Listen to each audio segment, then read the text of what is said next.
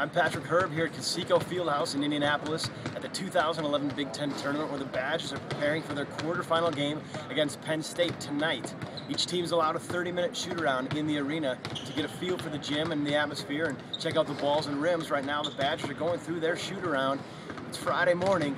It's game time tonight, a lot of time in between. The Badgers are facing Penn State, who knocked off Indiana last night. The team split the regular season series, each winning on their home floor, but overall Wisconsin has won 13 of 14 against the Nittany Lions. Be sure to watch tonight's game at 8 o'clock Central on the Big Ten Network.